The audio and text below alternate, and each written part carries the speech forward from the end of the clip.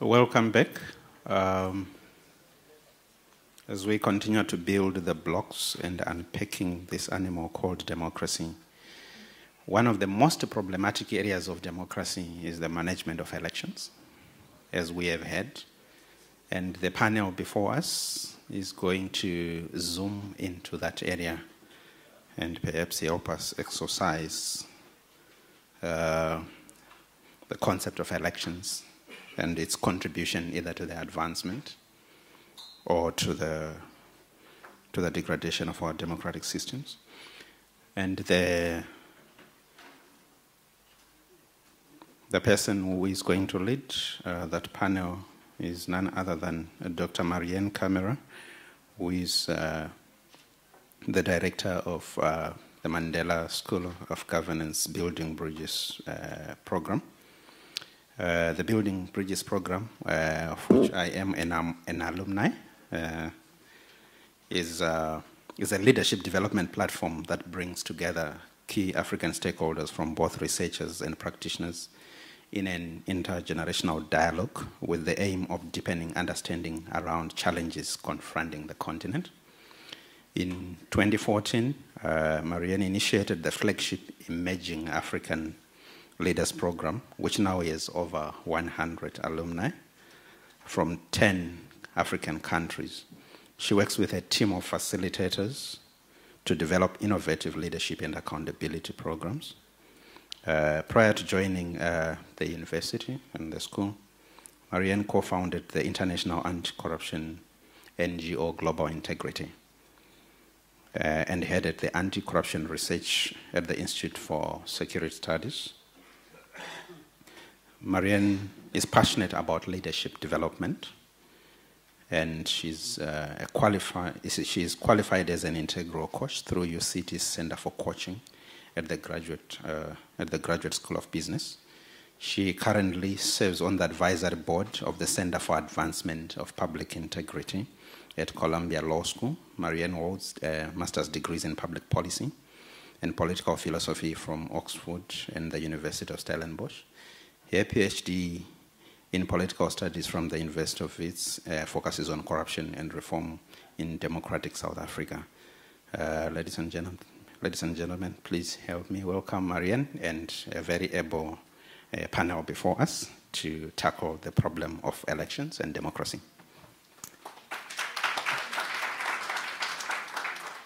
Good afternoon. Can everyone hear me? Excellent. Well, I'm incredibly grateful to the Kofi Annan Foundation. I'm thinking of Sebastian and his co-conspirator Mabel Tilley from the Nelson Mandela School, who without them collaborating, we wouldn't be here, and it really is an extraordinary opportunity. I also want to thank everyone for being here. I think for the UCT community, it's a very difficult time. I think for South Africans, it's a very difficult and shameful time, and I think this is a really important conversation that this platform has provided. So I'm very personally grateful for this opportunity. Having been here from early this morning, it was very inspiring, as always, hearing Mama Graça Michelle. Her frankness, her authenticity, her integrity, her leadership. And I wouldn't have missed that for the world. And I think the panels that we've had subsequently have really helped frame us until we get to this part of the afternoon, which I know it's been a long day, but I can promise you that you're in for a treat. So if we think of how we've moved from quite a broad panel on democracy and framing that to looking at democracy and globally and then looking at governance and regionally, we're now moving towards a panel which is on elections and institutions. And I think the interplay between elections themselves, as someone said earlier this morning, elections do not a democracy make, but they are essential. There are other aspects which make democracy possible. And these are some of the key institutions. And the panel which we have today will talk to some of those key institutions, such as the media, such as the judiciary, and such as political parties themselves. And so when we look at what this panel was setting out to do, it was to let's just revisit that to interrogate whether elections promote and protect democracy, to identify key institutions that hold the line of integrity and legitimacy in electoral processes, to discuss some key electoral outcomes and trends, and we've started hinting at that earlier this afternoon, and then to interrogate whether there is in effect a level playing field between opposition parties, ruling parties, and what are the sort of indicators which can support multi-party democracy. So you do have the bios of our panel in the program, but I'd just like to briefly introduce the order of our panelists. And it's such a pleasure to interact with colleagues from the University of Cape Town. You might know, those of you who work in universities, that they're often quite siloed, so an opportunity to meet with colleagues from the university is a wonderful platform. And so we'll have 4 interventions. Each speaker will have a chance to speak for 8 to 10 minutes, and then we'll open up the floor for questions. And so our first speaker is Dr. Seshua, who is a Zambian intellectual and a historian who will give us an overview of a very concrete example of the Zambian experience of elections during a particular time period, but also reflect on the interaction between elections and democracy. He's also associated with the University of Cape Town's Institute for Democracy, Citizenship and Public Policy. We'll then have an input from Mr. Matthias Kronke, who I know has flown in. I know a number of you have flown in, so also appreciate you being here for the panel. And he'll be talking specifically around political parties and some of the challenges around the electoral dimensions of political parties themselves and some of the obstacles which they have. He also has some experience with the Afrobarometer, so can frame some of our conversation with some insights from the region. We then have Miss Alison Tilley, who's a longtime friend and colleague and who is working on Judges Matter and was formerly the executive director of the Open Democracy Advice Center and has a very deep understanding of access to information as well as a commitment to rule of law and looking particularly at the role of an independent judiciary in upholding democratic governance. And our last panelist will be Mr. Hopewell Chinona, who is a well-known regional journalist and political commentator and will be able to comment specifically on the media and possibly social media, but also thinking about the media's role in terms of the interplay between elections and democracy. So without further ado, I'd like to hand over to you. Thank you very much. Coming from Zambia, where it's very hot, the Cape Town weather, I have learned, is fairly undemocratic. I'm very certain that if we had to vote, very few of us would vote for it. I think the Zambian one would emerge triumphant. So if I sound low, it's because the weather is bad. I think that we have had since morning the interaction between various institutions and democracy, but at the center of all that is elections. Elections feed basically into other institutions, whether it's the judiciary, whether it's the media, whether it's political parties. They act as the driver or the motor of democratization. Since the early 1990s, Southern Africa has undergone the post-third wave practicalities, which saw the reintroduction of multipartyism in a number of countries. Zambia, where I come from, being one of the pioneers in that regard. Malawi, Zimbabwe,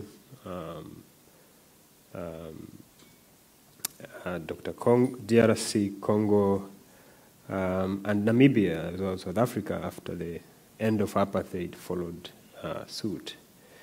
Since then, we have had a number of competitive and mixed multi-party elections in these countries. And I think that a platform like this one provides us with an opportunity to reflect or take stock on how far we have come and to determine the road ahead. So what I want to share with you is basically two things. The first is to speak more broadly on the question of the interplay or interaction between elections and democratization or democratic consolidation. And secondly, to speak a bit about the challenges that perhaps we could talk about that should inform how we proceed from here. So elections are the drivers of democratization in a number of ways. First, they encourage opposition groups, that is political parties, civil society, and even international actors or donors to push for institutional reforms. For example, when an election is rigged, or at least widely regarded as having been rigged, we saw what happened in Malawi early this year. The protest that followed the aftermath of the election suggests that the citizens were not convinced that that was a fair and accurate representation of the will of the people.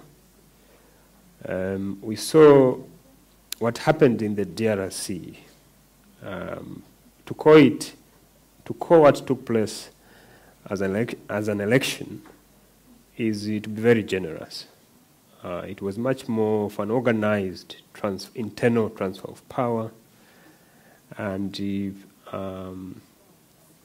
we saw what happened in Zambia in 2016.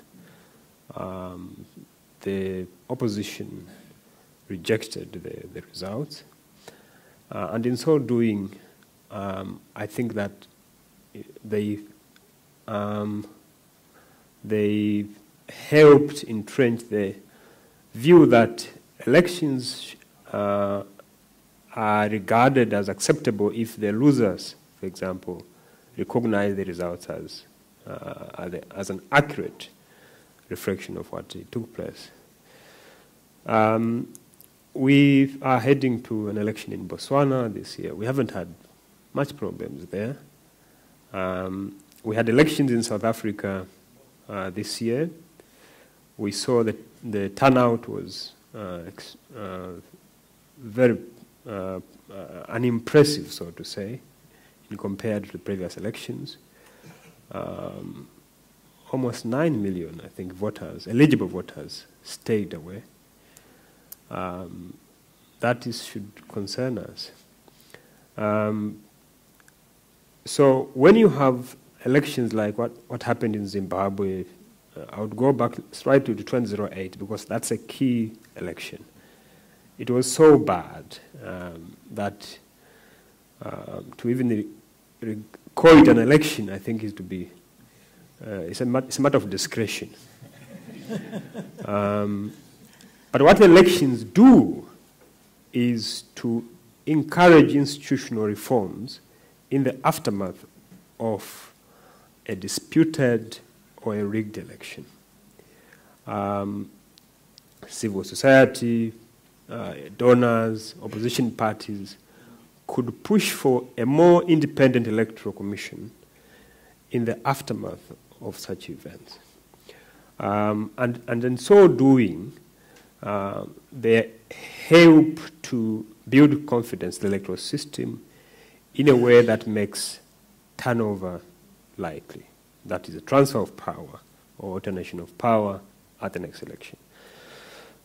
We will not be in a position to actually push for those institutional reforms in the absence of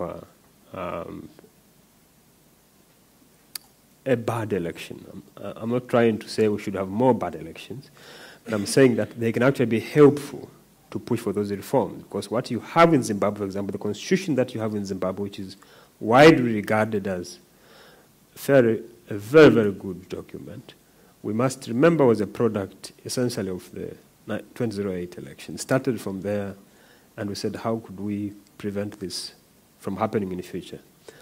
The 2013 and 2018 elections were far from being impressive, but they were certainly better than the 2008 elections. We must take these little or small achievements on board to say we have now something that we didn't have before, and that was facilitated by elections. The second way in which elections speak more widely to democratization is in relation to the promotion of civil liberties. It's fairly difficult for opposition parties, for example, to mobilize and to organize in between elections. But during the period leading up to elections, for example, what we see is the opening up of the political space. They are able to assemble, they are able to associate, the media is able to report and that present different candidates and parties and enable citizens basically to speak to each other, but also to learn of the policy appeals of these competing political entrepreneurs.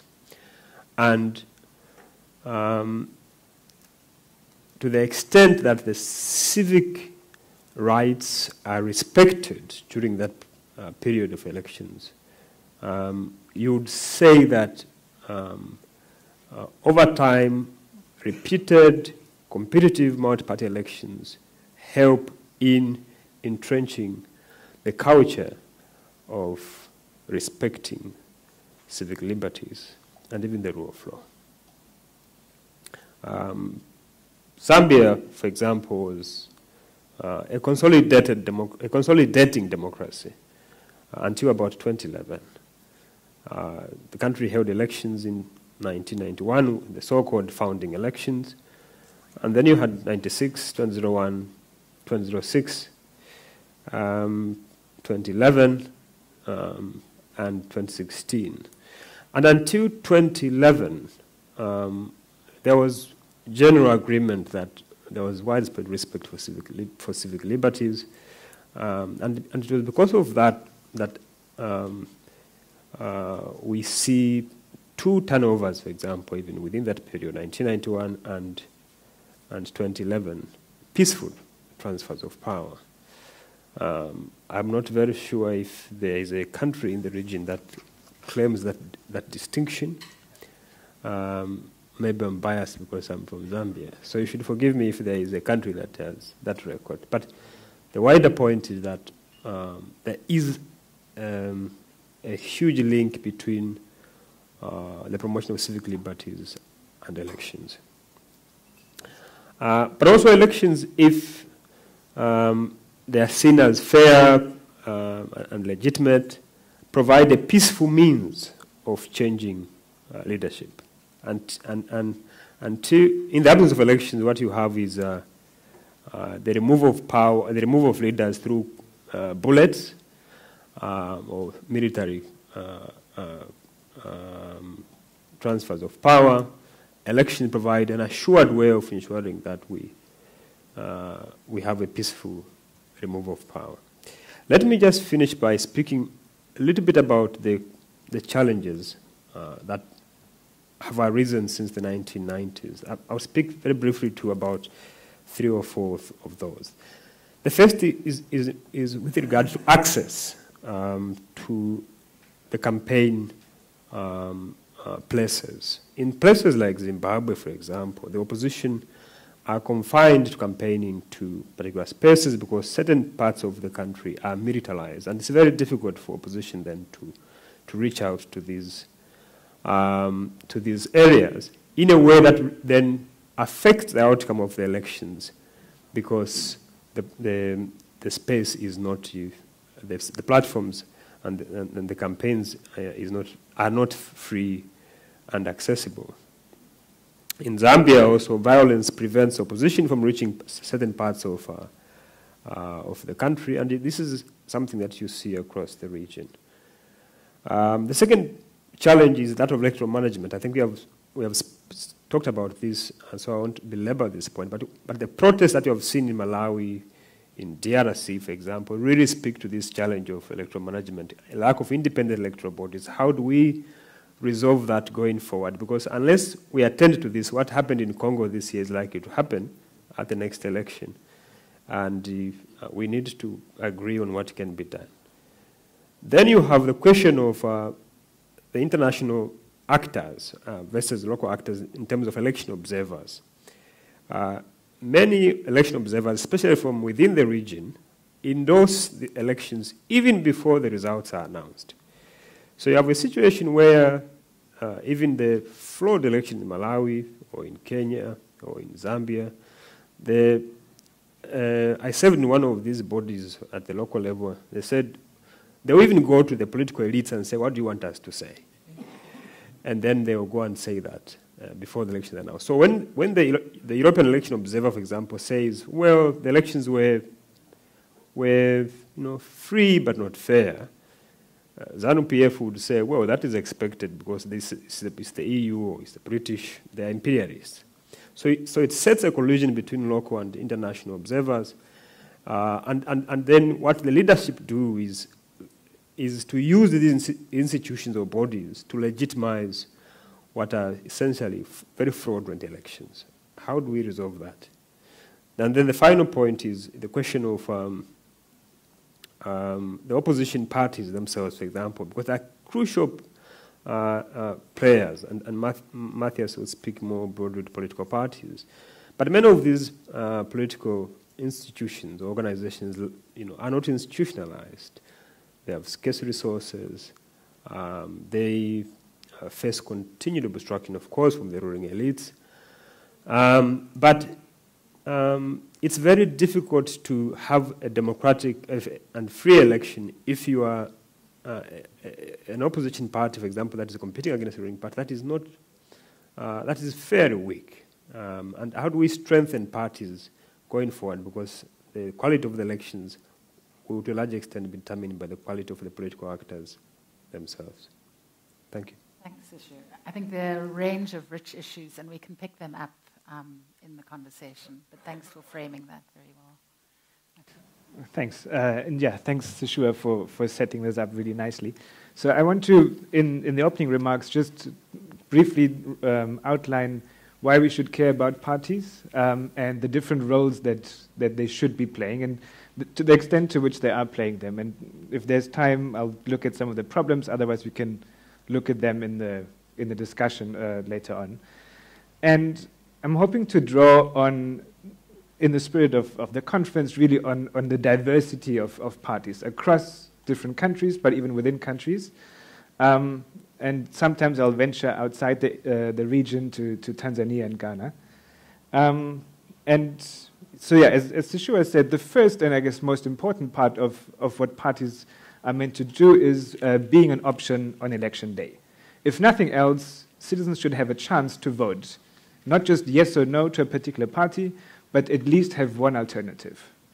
And the problem often starts here already. Some parties in countries, for example in Malawi, they don't even run candidates in every single constituency. So how can we ask citizens to participate in democracy if parties, and sometimes it's not even because of the government, it's purely because the party, and this is a point I'll make throughout here, they don't do enough of the work.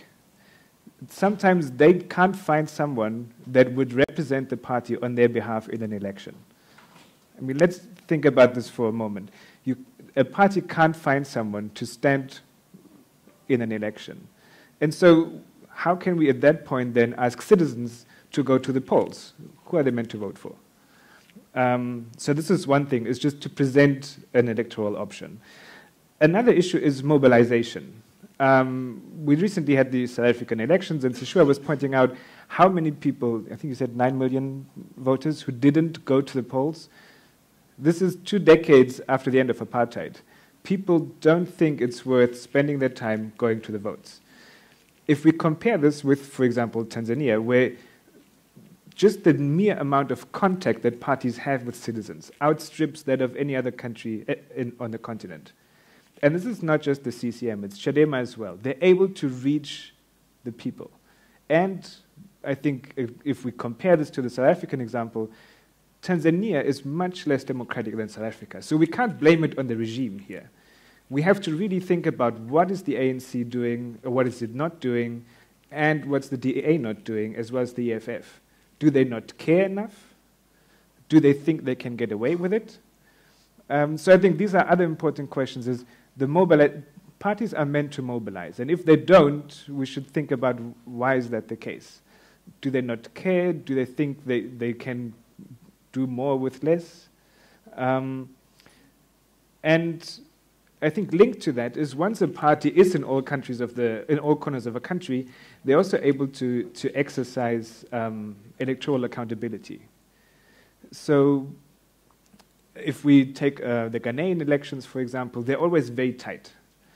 But the people, or the actors who are most interested in counting the votes accurately are the parties, even more so than electoral oversight bodies.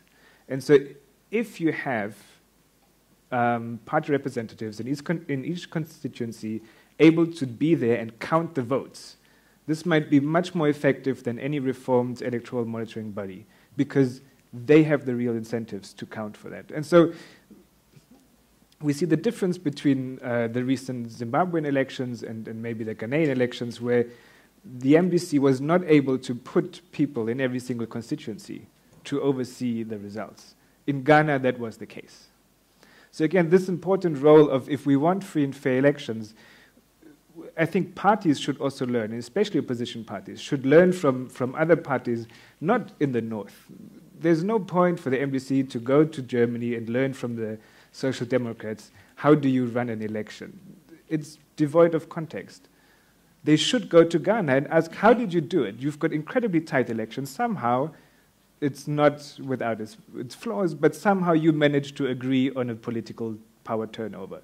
That is huge. But we don't have enough of those conversations between opposition parties across the continent to learn from those experiences.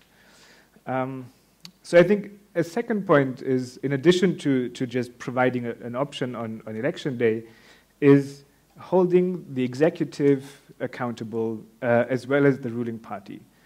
And one obstacle to that is, in countries like Malawi, for example, the huge number of independents that are running. So if you have more than 25% of your parliament that are independents, they're meant to do everything.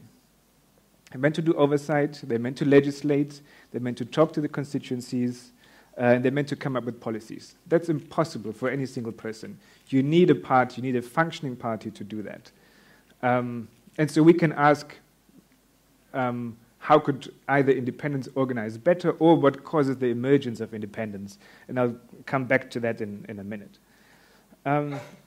Alternatively, we have countries like South Africa and Namibia where the executive is so huge, we've got so many ministries, and in those cases, ministers are drawn from parliament.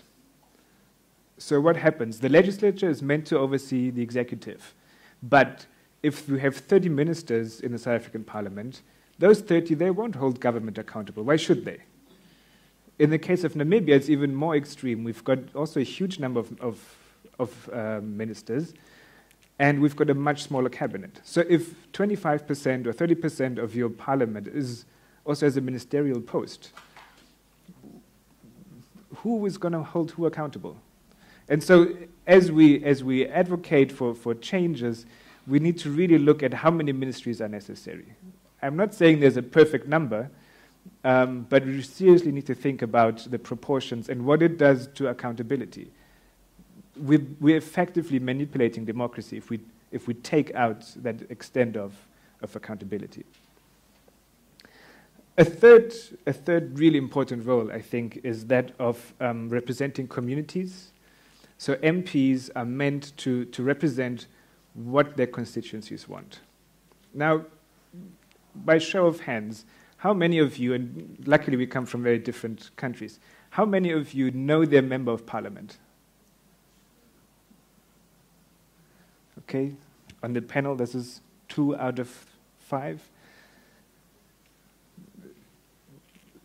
This is, I mean, if we have a problem, if we want to complain, we don't know where to go.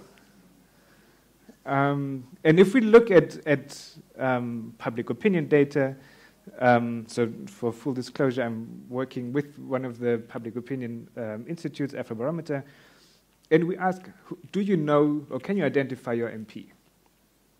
In South Africa, 4% of people could identify their MP. 4%. These MPs, they get millions of rand a year, and we don't even care to find out their names. If we look at other countries like Zimbabwe, the number is much higher. So it's not an issue of, do you live in a rich country, do you live in a poor country? MPs in Zim have a much more incentive to be there. Same in Zambia, same in Malawi. They want you to know their name. In South Africa, they don't care, because the constituents themselves, they don't need them. They need to be put on the list by the party elites.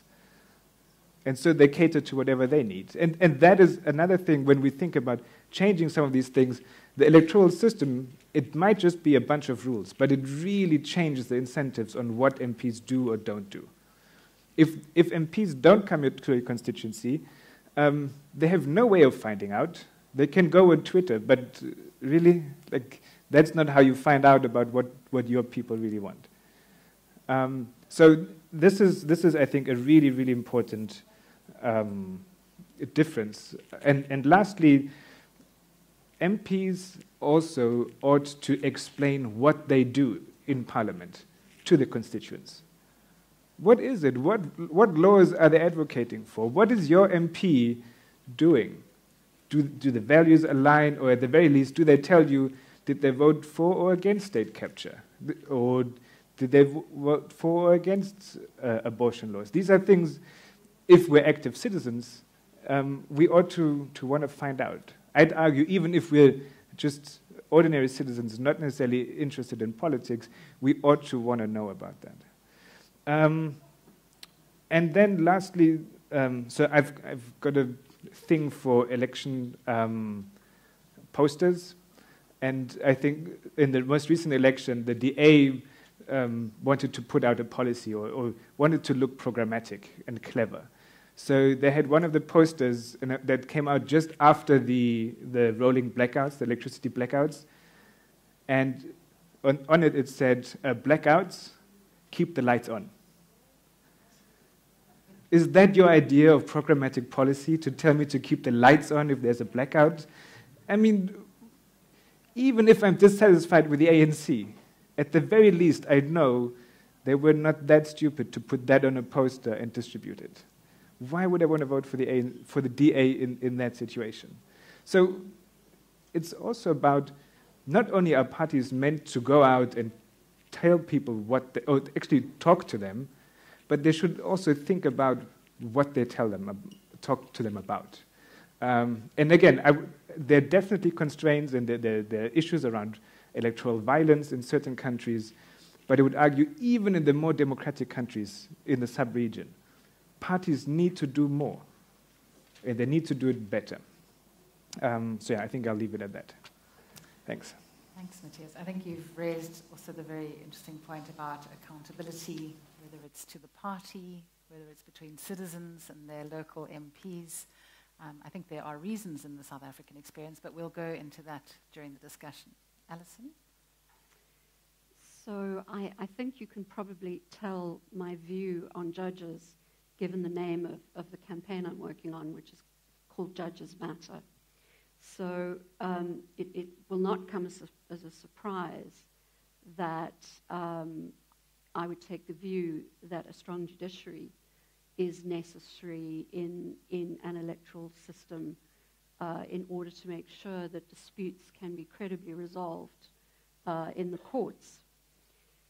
The difficulty, I think, that we have across the continent is that there are a number of issues which are plaguing the judiciary, and I think many of those issues are common across different jurisdictions. If you want to look at the sort of standards that judiciaries should be meeting, we do have a series of international instruments and agreements, one of them being the Bangalore Principles on Judicial Conduct. And they really try to speak to the importance of competent courts, independent courts, and impartial courts. The implementation of all rights, including the right to vote, ultimately depend on the administration of justice. And having that kind of judiciary which can uphold constitutionalism and the rule of law is really of utmost importance in a modern and democratic society. The Bangalore Principles themselves put the primary responsibility for promoting and maintaining high standards of judicial conduct on the judiciary itself. They presuppose that judges are accountable for their conduct to appropriate institutions which are established to maintain judicial standards. So judges are both independent and accountable. It's an interesting balance and sometimes a challenging one. We have more homegrown principles in terms of judges, for example, the Lilongwe Principles and Guidelines on the selection and appointment of judicial officers, which was adopted in Lilongwe in 2018, looking at the process for the appointment of judges. If we look at how we're measuring up to these kinds of principles, I think we would have to concede that there are many challenges across the continent. We recently held a conference of the Judicial Officers Association in South Africa with the African regional chapter of the International Association of Judges. So that was judicial officers from 23 countries looking at the questions of judicial independence and accountability. And I think it's you know, I'm never, it remains surprising to me. I don't know that it should, but the kinds of issues that they were talking about are just really startling. So one of the questions that came up, and particularly in the context of our colleagues from Mali, was the question of security in the courts. And the question was very blunt. The question was, should we, as judges, carry guns? So it's not, you know, it's not really at the level, say, in South Africa, where you're concerned about, you know, are there sufficient police and are there sufficient metal detectors at the doors? They are in a completely different scenario. Certainly some of the judges in the Sahel region were saying that what they're doing is moving their families into the bigger cities where they are in smaller outlying courts, and then basically hunkering down, treating those courts as a place where they eat, they sleep, and they basically you know, treat them as a fortress. Other simple problems, which my colleagues at African Lee are working to assist with, is things like access to case law, access to judgments. In many countries, the reporting is behind. The documents are not necessarily available, and there's an entire free access to law movement across the continent, which is trying to make sure that the documents that are absolutely integral to a judge doing their work are available online. We have other issues which I think are common to us all, and it's the question of executive interference and the executive wanting to influence the way judiciaries make decisions.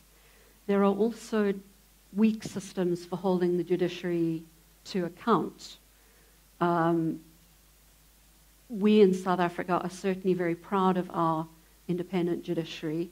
I think the minister, former minister previously spoke about the real importance of the judiciary in holding the line on state capture. There have been fiercely independent courts. South Gauteng High Court merits a mention, the Constitutional Court. They've really done some excellent work. But they have not been immune. There have been challenges in terms of there's a particular judge who's been the subject of a complaint since 2008, and the matter is not yet resolved. And there were serious allegations of approaching Constitutional Court judges and trying to influence them in relation to a legal matter involving the president. We have just had a decision in which a commission of inquiry led by a judge has had its findings set aside because the commission didn't operate in the way that it should have. Again, around the arms deal and systematic decisions taken to not consider relevant evidence. So even here, and the South African judiciary is, I have to say, one of the few proud things I have to, one of my few proud things I am about South Africa right now. But they really, I think, have demonstrated some of the principles that we look at in terms of Bangalore. But I would suggest that in order to make sure that disputes can be resolved and credibly resolved, it's not enough to look at narrowly at elections, at IECs, at parliaments, and issues which obviously political parties are also central, as is the media. But you have to look at when things go wrong, how you resolve them. And I think that I would certainly argue that a focus on a strong and independent judiciary is a critical part of running a free and fair democratic process. Thanks, Alison. We'll pick up some of the themes you mentioned around international standards, even professional associations. I thought that was quite interesting, that there are solidarity in these various spaces. Over to you, Hopewell. Thank you very much. I'd like to thank the Mandela School of Public Governance and the Kofi Annan Foundation for inviting me to this important discussion on democracy. And as we reflect on the passing of the young girl, 19-year-old girl was raped, and as we reflect on xenophobia attacks, which I prefer to call Afrophobia, I think at the heart of the Afrophobia attacks taking place in South Africa at the moment is the issue of elections in countries where those people are being attacked are coming from. They find themselves here, as Mama Gracia Machel say, because they are running away from misgovernance. And usually misgovernance is related to the stealing of elections. And in most cases, information is key in dealing with the issue of elections, in helping us as citizens understand why we should vote for a specific individual or not. And in most cases, in Africa in general and in Southern and Central Africa, we find that the average voter who lives in a rural area, relies on radio. Rural area-based voters rely on radio for information. And because the media is an irreversible feature of our democracy and of electoral politics, these radio stations are, in most cases, captured by interests which are either controlled by government or people who are related to government. And as media, we are supposed to provide information, analysis, and platforms for debates. And these debates assist voters in understanding whether something is real or something is not. I think, except for Southern Africa, except for South Africa, I think all the other countries in the SADC region, they don't have a vibrant media. The other country that was seen as an exception was Botswana, but as my sister from Botswana was telling me in the morning, it was because the ruling party it was never tested. And now that there are two bulls in the crawl and the outgoing bull is still causing problems, their constitution is being tested. And you see that through how Botswana television reports on what's happening. It's beholden to the government of Botswana. And as we heard today from Mama Gracia Machel, that there's only one country in SADC which can be described as a full democracy. That country obviously is South Africa that she was referring to. But even in South Africa, there's also a problem in terms of reportage, because certain political parties accuse the ANC of controlling what comes out during election times. But what I find very interesting about that issue is that a couple of years ago, I went to interview the current Minister of Education, Blade Nzibande, and he didn't know who I was. And when we got there, our cameras, there was no paraphernalia on the cameras, so he didn't know which media organization.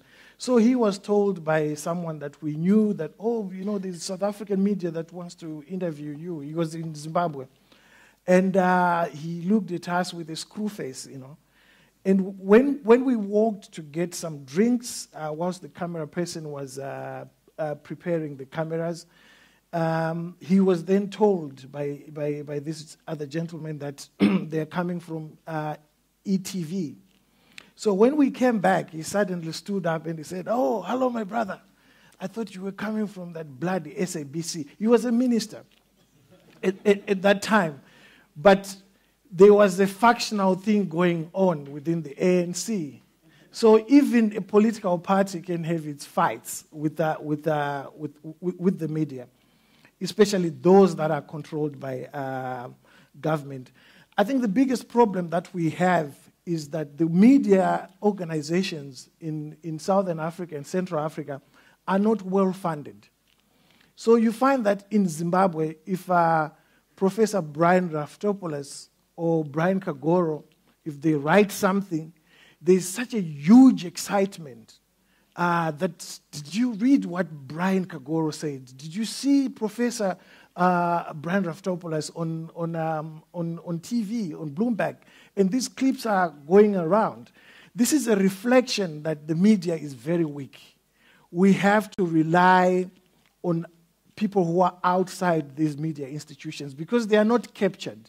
Brian Kagoro is not captured, Brian Raftopoulos is not captured, so they are able to write in a way that the media is failing to write so that the voter can understand what's going on and can understand the realities around them. So I'll give you a good example. You know, it's what is interesting about my country, Zimbabwe, is that Zimbabwe was the only country in Southern Africa that had a television station in 1960. And in sub-Saharan Africa, there were only two countries that had television stations. It was Zimbabwe and Nigeria. And today, Zimbabwe is the only country of significance in sub-Saharan Africa that has only one television station. And its sister state that shared that exceptionalism of having a TV station in 1960 Nigeria, today it has 113 TV stations. And if you look at how Zimbabwe has progressed with its elections and with its democracy, and you compare Nigeria, you can see the difference. And it tells us that a strong media matters in elections because people are able to make decisions.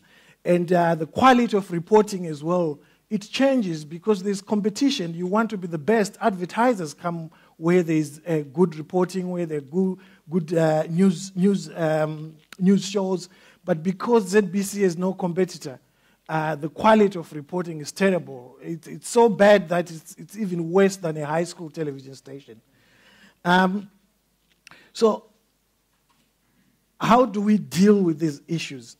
So there was a problem in the last election in 2018 where the state media was refusing to give access to other political parties which are not ZANU-PF to its platforms to propagate their views, to propagate what they will do for a voter, the difference between them and ZANU-PF, etc., etc. So the gentleman sitting over there, Doug Coltert, took the state media to court. And he said, this is unconstitutional because our constitution has prescriptions which require you to behave in a certain way. And as usual, as you know with our judiciaries in Africa, they sat on the case until after the elections. Then they pronounced that, oh no, Doug Coltert, you're actually right. They were supposed to do that. And the permanent secretary of information went to Twitter and he said, we respect the rule of law and we have no problem with this judgment. It explains everything that we need to do. That was before they had reflected on what the judgment actually means to their electoral fortunes as ZANU-PF. Because it required them to give the opposition not only during the election time, but throughout the process. Because the mistake we make is we look at an election as an event. It's a process which starts with the day a new president is inaugurated until the next election. Then all of a sudden, we heard that the state media was now challenging Doug Coltert's the ruling he got from the court. So essentially, the state media is saying to the Court of Appeal, we don't want to do what the Constitution requires us to do.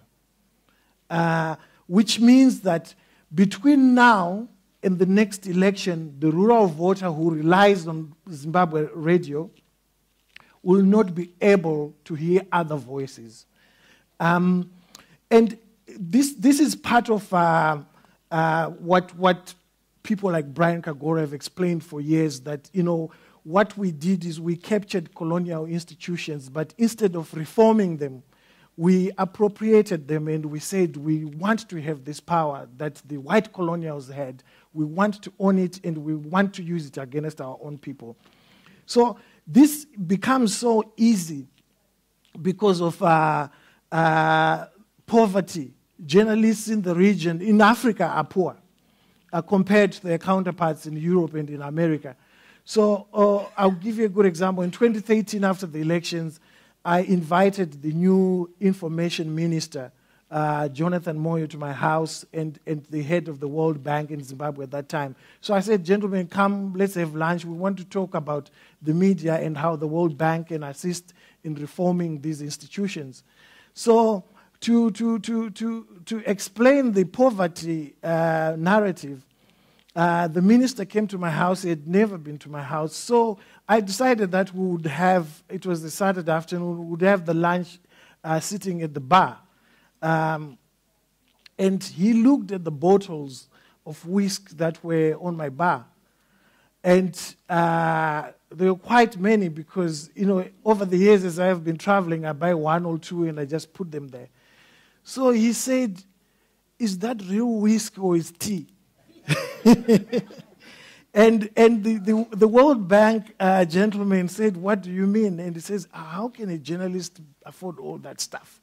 So that mentality that they have, the political elites, it explains how they are able to manipulate us, because in Zimbabwe, it's not only the state media, even the private media, the political elites, they use brown envelope journalism. They pay them, and that affects electoral outcomes because what they report is then controlled by the players themselves who are participating in those elections. And I think the key issue when I look at it, it's not just about our democracy, but it's about individuals. So I'll go back to Zambia. You know, I call Kaunda the father of democracy in Southern Africa because he was the first president to lose an election and he went without a fight. And at that time, the media was not strong in Zambia. But because individuals can make change, they can assist in how these institutions can be shaped. There was no drama in Zambia as you have in Zimbabwe. So in conclusion, I just want to touch a few things that have been said. The Zimbabwean election, the doc said that in 2008, you couldn't even call them an election. And in 2013, there was a change. I differ with you, Doc. What happened in 2008 was that there was so much violence, and then the ruling party was forced to sit in a government of national unity with the opposition, and Mugabe didn't like that experience.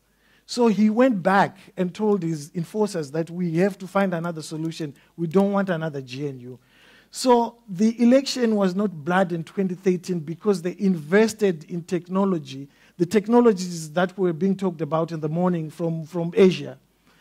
The opposition was beaten, but more importantly, the ruling party MPs, they didn't even know how they won. And they were so open about it that, you know, we were supposed to lose, how did we win?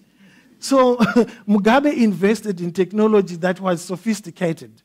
And then there's the issue of the conversations that was talked about with political parties in Ghana.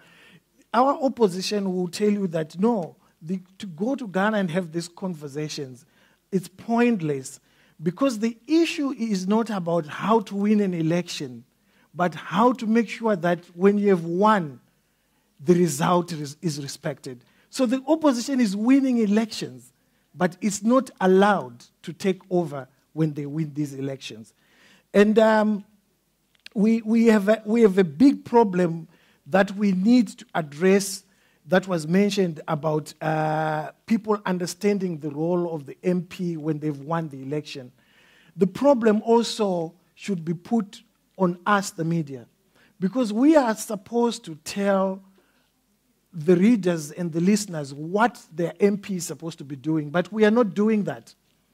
In fact, in Zimbabwe, it really bothers me. MPs are doing the work for councillors because the work for councillors gets you votes. Instead of going to parliament to make laws, MPs will come and deal with issues. There's a pipe that is burst. That is the work of the councillor. And until the media is able to explain those things, our elections will remain warped. Thank you, Hopewell. I allowed you to go a bit earlier on because I saw you were starting to engage with your fellow panelists, and that was going to be exciting as we start interacting. I think you do raise an interesting issue about what level of elections we're looking at. Just your last example of the councillor and possibly more opportunities for rent-seeking or more access to funding versus parliamentary elections. And so when we're thinking about a panel on elections, it's a very broad topic. So just to note that. In preparing for this panel, I did look at what the Africa Integrity Indicators have described as key international standards around transparency and accountability when it comes to elections. And I'll just refer to them briefly because I think especially the Africa Integrity Indicators, which cover all 55 countries over the last 7 years, which is a partnership with the Mo Ibrahim Foundation, which go into the Ibrahim Index. There's a question in law the independence of the agencies or agencies mandated to organize and monitor national elections is guaranteed. And if you look at the Africa Integrity website, green is positive. So in law, in many African countries, there is a law which guarantees the independence of an electoral agency, because obviously that's linked to legitimacy and the independence of the institution. There are two questions then which deal with in practice. In practice, the appointments to the agency mandated to organize and monitor national elections support the independence of the agency. That's one thing. And in practice, the agency mandated to organize and monitor national elections is protected from political interference. And it's very clear that the map turns red if you look at that for the data for 2018. One other important aspect is around access to information in terms of the availability of reports which are issued by the agency mandated to organize and monitor national elections. And that's really the free flow of information, because you can have an election, but when do we get the results? Can we trust the results? And I think the timeliness, the management, the capacity of independent electoral monitoring agencies is also key in terms of legitimacy to get the mandate to then conduct the reforms which are needed, which is why you need elections, right? To create a mandate for a ruling party to govern.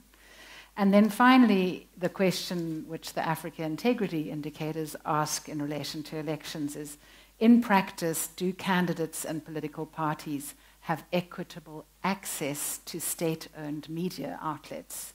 So I found that point very interesting in terms of, the timeliness around, is it just around elections that there's equal access to media, if at all, which in the case of the Africa Integrity indicators, the map reveals that in practice there isn't equitable access. So, those are international standards and norms. We talked earlier this morning about whether there could be potentially an African way of running elections and an African democracy. And I think we have to recognize we're in a global context and we have our own experiences to draw on, and we can learn, for example, from the Ghanaian experience of running elections. I think the South African experience is also positive. So if I might open the floor now, we've got 25 minutes until we end the day, and I see one question there, another question there, another question there, and another question there. So let's take the first round, if we may. Please just introduce yourself briefly, just your name and where you're from. Okay, Samson Itodo from Nigeria. 2 points. One, the cost of elections. Increasingly, we're spending more resources on elections. And my question to the panel, do you think we're getting investment or return on our investment with respect to the cost of elections that is rising? I think recently it was Kenya that had the highest, a little around either $25 or $18 per voter. So that's I'd like to get your thoughts on that. The second is, when you talk about political parties, and I love the point you made about independent candidates, and my question will be, what do you think is the future of political parties in Africa? I say this in view of the fact that if you look across Africa, it does appear voters vote for individuals and not the political party or the party manifesto. And as of today, and correct me if I'm wrong, the only function that a political party conducts that is different from what a social movement or a civil society does is present candidates. Because the task of political socialization has been abdicated to civil society. If you talk about aggregation of even public interest, to a large extent, civil society and social movements are performing that role. And so, do you think we will get to a point where we would not have political parties anymore, and we're going to evolve with a different platform for fielding candidates for our elections? Thank you. If we could keep it to one question, please. Thank you. My name is Kibwit Semachang, and I'm from International IDEA, but in terms of country. I'm from Botswana. The issue of dominant party systems, because I really think that in Southern Africa especially, that is really the issue that we need to be also reflecting on. We have had, I believe, two ways in which this can go, and I think Zimbabwe has shown us one way in which once there's a credible opposition party that rises against the dominant party, how things can go. Zambia at some point gave us quite a very positive example of another way in which it can go when a dominant party loses elections.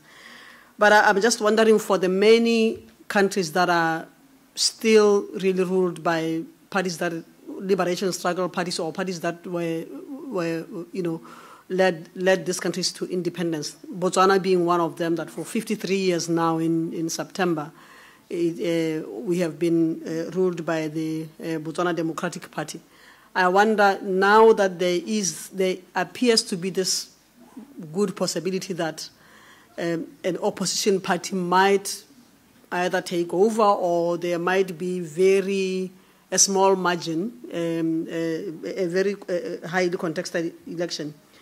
How will it go? I mean, for me, this is the question that keeps on nagging me to say, will we go the Zimbabwe way or will we go the Zambia way? And I think this morning when we had the conversation with my brother there, for me it's really the issue of also institutions. How can we build institutions that also rein in individuals? Because in Botswana, I believe that one of the reasons we are going the way we are going is that I think for many years we didn't realize that some of our institutions were quite weak. Some of the previous presidents, they came in probably out of their own personalities. They didn't really overreach, we even discovered that some of our constitution actually gave the president so much powers. It's like we discovered it for the first time because the other previous presidents never really bothered to use all of the powers that the constitution bestowed upon them. And then once we had a president who wanted to use each and every, bit of power then that we realized, oh, actually, we are not as good as we think we have been. So I'm just saying, we need to also have institutions that rein in, this executive overreach so that we don't depend on the benevolence of somebody's character, but rather that institutions are able to rein in people. Yeah. So I don't want to miss out on the people I said who could. One, and okay. Great. I want to speak in French.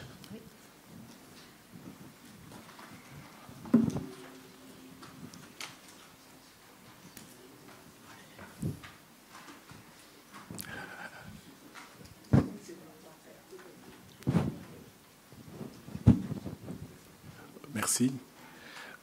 Merci beaucoup pour les différentes interventions. Je voulais poser une question par rapport au rôle des institutions dans la sauvegarde de la démocratie. Et une des institutions qui joue souvent un rôle important dans le processus démocratique et souvent les élections, c'est l'armée.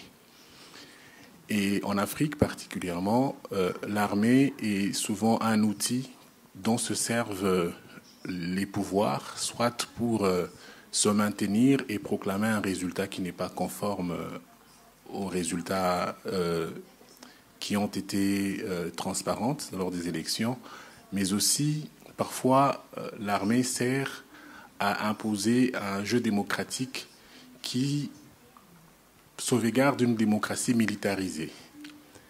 Et la plupart des fois, dans nos pays, même quand les citoyens veulent s'investir pour réclamer à ce que la transparence électorale soit respectée, souvent l'armée pose problème. Et donc ma question, c'était de savoir comment sur le plan régional, sur le plan africain, il est possible de pouvoir surmonter la barrière que représente parfois l'armée pour les transitions démocratiques pacifiques dans nos pays.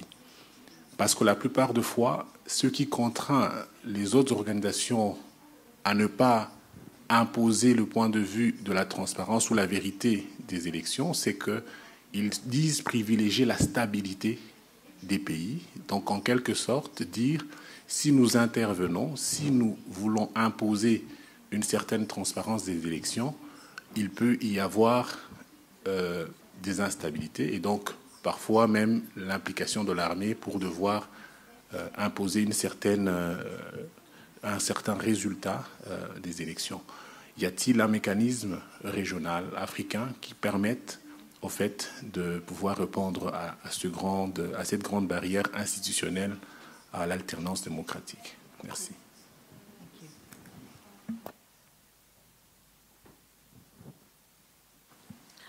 I just have a question on the impact of money in politics and campaign financing, and how that also, how do we, I think different countries, oh, sorry.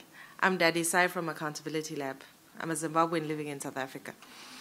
So my question is around money in politics and campaign financing and the impact that it has in sort of subverting the will of the people or influencing the political, the electoral outcomes. And, what are some of the best practices in terms of regulation? I think that there have been different approaches to this, and I just want to hear what the panel has to say. Thank you. One last one on this side. I'll get to that side after. Okay, so my name is Unopa Makanyanga, and I'm from Zimbabwe. My question is, understanding that in a couple of years, the majority of the electorate is going to be Gen Z and millennials. So what is the impact of generational trends on elections? And how do we respond to these trends, understanding that Gen Z and millennials are very different from baby boomers and Gen X? Thank you. Okay, so I'm going to turn to the panel now. If there are any questions which any of you want to respond to, from Gen Z to the army, to the cost of elections, to dominant party systems, to money in politics, who has something to say? Okay. Okay, let me rather give Matthias, and then we can come back. Okay, sure. So, do we get return on our investments? Or could social movements do the trick? I think they can't do the trick. Part of the reason is because otherwise I wouldn't have a job anymore. But I think social movements, they're usually characterized by having much flatter hierarchies, and they often have a particular thing that they rally around. And then they can be really, really effective. But they're not institutionalized. They're not as good as creating institutional memory or then shifting their attention to something else. So I think that is one drawback that social movements have. But it's true that in many cases we focus on the individuals rather than the parties. And then obviously money comes in as well. And especially independents seem to pop up, especially if we have bad primary elections. So if a candidate is discontent with the results of a primary election, they think, no, I know my constituency, I know I can win, so let me stand as an independent. So one thing to combat that and actually to have a more coherent competition is to improve the quality of primary elections.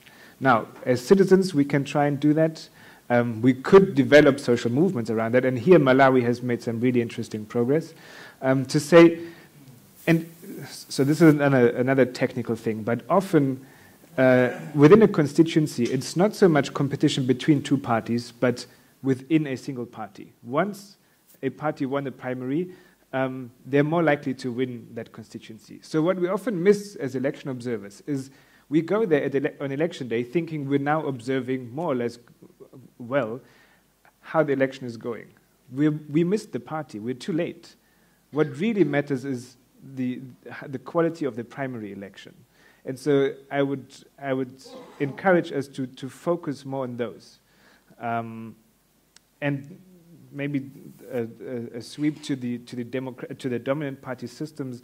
I think it's really important to look at the issue of factionalism, which comes exactly also down to the issue of how competitive are constituencies. If I know a particular party is dominant in that constituency, it's easier for me to go into that party and then work my way up or try and capture that rather than starting a whole new party. And so even if we have a dominant party system, we can still hold people accountable, even as ordinary citizens, by asking the candidates, what are you doing? And we can do that even if we have limited choice on election day, but parties often still run primaries, so we can still ask then. And yeah, I think I'll leave that for the other panelists for now. I think on the issue of political parties, it depends. It's a country-to-country issue, because if you are talking about Zimbabwe, the political party has been used since independence as a vehicle to capture the state. And once you capture the state, you use the political party during the 5-year period as a vehicle for patronage. So ZANU-PF, whenever there's starvation, like right now 5 million of our people are facing starvation, international donor organizations will bring food to the country. And that food is distributed by the government as it were, but it's actually the party. They use the party structures. So until we resolve the issues of poverty in Zimbabwe, people will tell you in rural areas that if we don't vote for ZANU-PF, we will die with hunger. So we go to ZANU-PF because we get food from them. So that's the uniqueness of the Zimbabwean situation. And then the issue, I will try, and someone else can add on to this, the issue of the military. In Zimbabwe, the issue of the military is very unique. It's different from Botswana, and it's different from other countries, because the military generals who are in power today in Zimbabwe were the military generals during the armed struggle. So what you have, it's a political party that is in power because of the military. The relationship is not just of generals and the political party, but the military is the political party. That's why when General Chiwenga removed Mugabe through a coup, he became a vice president. And on the eve of the coup, he said, we are going to deal with the situation in our party. And his party was ZANU-PF. So until this liberation generation goes, we will have problems with the military, because the military says ZANU-PF is our party. So the political elites are actually beholden to the military. So picking up on liberation generation versus Generation Z, does anyone on the panel who has voting age children, are they voting? Do they want to vote? How do they make elections sexy? I mean, how do we get young people to vote? I think that the question was on the impact of millennials on elections. I think that's very exciting. It undermines the narrative by the liberation aristocracy. For example, the ANC, ZANU-PF, SWAPO in Namibia, who appeal to voters on the basis of their liberation credentials. The young voters who are coming up today don't have any attachment to those historical, developments. They're not. I'm not saying they're not important. I'm saying that increasingly, then parties will have to identify the policy appeals that make sense to this demography of people. In South Africa, for example, the rise of the EFF is increasingly because it is able to capture this youth constituency that is unpersuaded by the narrative that the ANC, the part of the end of apartheid. There are certain appeals and aspirations which people want that cannot be met by a promise of, patriotism or the part of liberation. I see it. The same situation in Zimbabwe, for example. Once this liberation aristocracy is gone, that will take forward. But it's already happening in urban areas, for example. The opposition is much more entrenched in urban centers because the narrative of the part of liberation is unconvincing. So I think it's a good thing, and we should have more and more young voters, perhaps, going for the future. I also wanted to speak to this issue of the role of campaign finance. Should we regulate it, for example, because elections increasingly are becoming expensive, and what that is doing is that it enables external interest groups, for example, to sponsor a number of political elites, both in opposition and those in power. I think it would be important to have some kind of public funding for parties, because then you are leveling the playing field. Because if you have two parties that are heavily financed by external interests, for example, and you have a cluster of other parties that are poorly funded, that really affects the quality of democracy and even electoral outcomes. So it would be important, for example, to have some kind of regulation that allows funding of political parties, particularly those that are represented, say, in the National Assembly. But that, of course, increases the cost of running elections. And someone was asking earlier to say, are we getting returns for the investment in elections? Well, democracy is extremely expensive, and every quality thing has a cost to it. Rather than focusing on the cost of the elections or democracy, we should focus more on who is financing it. Because if the financier of our democratic institutions is external, then that democracy is serving that external financier. We should get to a point where we ourselves in our own countries begin to finance institutions of democracy, be it civil society, for example, so that ZANU-PF won't say, you shut up because you're financed by Western countries. The people themselves should be able to say, we want democracy, but therefore we have to recognize that there's a cost that comes to it and we have to pay for it. Thank you. Alison, do you want to add anything? Matthias? Yeah, maybe just to add to this is, it's true that we spend a lot of money on elections, and that sometimes candidates spend really, really huge amounts on that. But if we flip it, maybe we should ask, what's the cost of not doing that? So spending lots of money every couple of years, that's not cheap. But not having certain freedoms, not having the freedom to choose a party at any point, I think costs us even more in the long run. And what would be really helpful in this context is to look at, I think one question was around the best practice of campaign funding, is in Southern Africa, the election laws, despite the most recent party funding law, are quite lax. Until now, we don't know where the ANC really gets its money from, nor do we know the ANC, the DA. So even if there was a transition in power, we don't know really who funds the DA. In other parts of Africa, we've got much more transparent laws, and I think the IDEA has collected some really good data on that comparatively. Of course, the question is, are these implemented or not? But I think that's a secondary question, and it then takes a separate group to litigate around these laws. But the first thing is really to put these laws in place. And here, again, we don't need to learn from Western countries. We can look on our own continent and look how other countries are doing it, and often doing it much better. Let me just add on the military question. There are two brief points to make there. The first is that you see increased military involvement in politics in countries that have a history where the liberation movement had an army, more like the Mkoto Esizwe, ZANU-PF, for example, had that army section. Namibia had a defense section. There was an interview that President Thabo Mbeki made recently, where he made a startling liberation that said the army here was actually willing to intervene if he told them that he didn't want to go after 2008.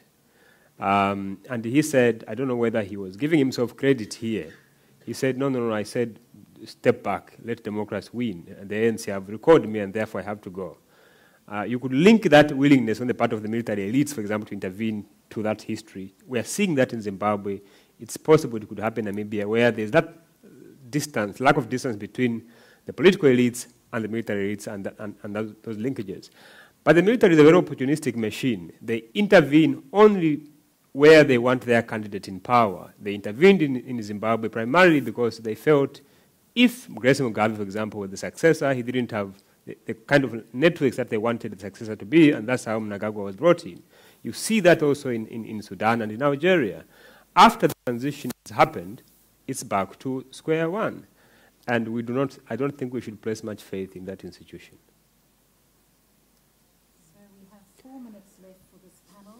I'm looking to the side. Are there very burning questions? I can see one hand has remained up. Brian? Just a small clarification. The military in Zimbabwe didn't intervene because of grace. The military interest in Zimbabwe is based on two factors, the wealth in Congo and the wealth in Zimbabwe. So if we want to understand the military's interests in politics, let's step away from elections, because that's not their primary concern. Let's actually trace the money, and then we'll understand. You are sitting next to a gentleman there who could actually give you a little bit. I hear these anecdotes in the media about grace and the military. Grace was not a factor at all. One last question there.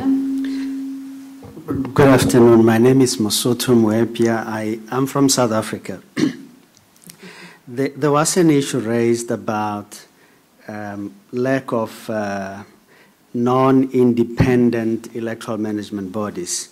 And, you know, SADC, the region, has a number of elections this year.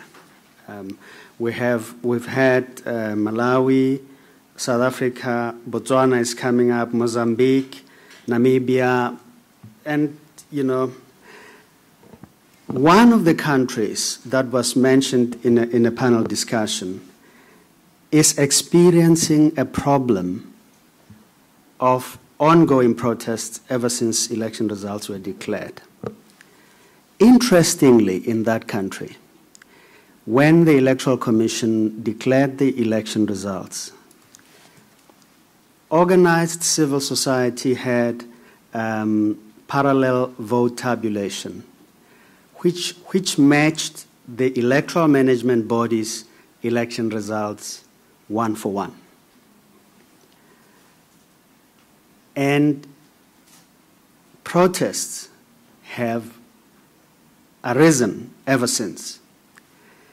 It is my understanding that one of the panelists was saying, you know, this is an issue of people don't like these results, there must be something wrong. I fundamentally say we do have an issue, and let's not make it an elephant in the room.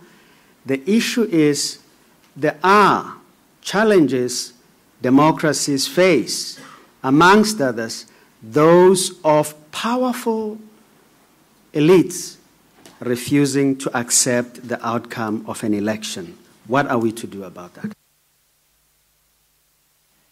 So, with 1 minute left, I'm going to ask this gentleman to ask his last question. Maybe he can respond to yours.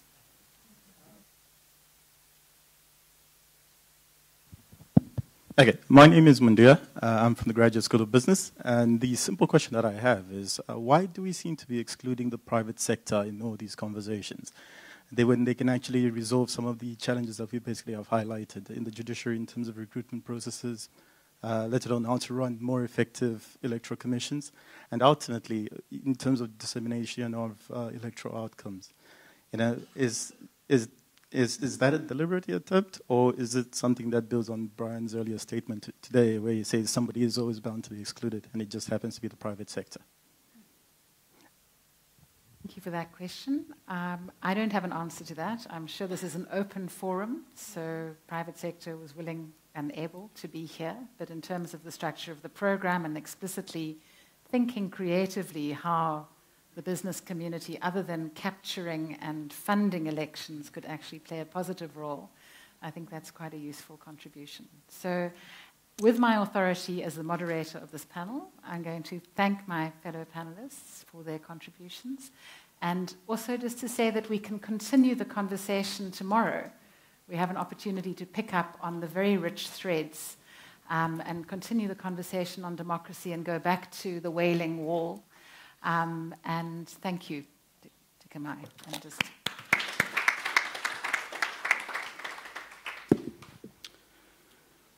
elections are supposed to be empowering. They're supposed to be a tool for participation and inclusion. And election time is supposed to be more joyful and a moment for hope. But sadly, in many places, elections are an act of war, especially in Africa. It is a time for blood and tears. And there is an architecture that is supposed to be in place to promote that participation. And when that architecture, like the courts, approve an election in which 200 people have been killed, they're basically saying it's okay to kill and win an election. So these institutions then become accomplices in structural, direct, and cultural violence. And this is a conversation which I think the panel tried to unpack, but I think, as Marianne said, the conversation has to continue. And tomorrow we get into participation and inclusion. Please help me thank Marianne and the Airboard panel for a wonderful job. So we have come to the end of day one of our discussion. And as we have reflected, the blocks that we are looking at today are mainly the institutions, the architecture of democracy, how it's supposed to work and how it is failing to work. Tomorrow we open another page on participation, on inclusion, which will include issues to do with youth participation, issues to do with the digital age, tools and elections. So I encourage you to be here again at 8:30 at the Wailing Wall and see how we can keep pushing the Wailing Wall. I have a few announcements to make. By now, most of you should have received an online survey from the Kofi Annan Foundation. Just like elections, we encourage you to participate faithfully in that survey. And we will be back at 8:30 to reflect. May we continue the conversation over dinner until tomorrow. Please, thank you, and have a wonderful evening.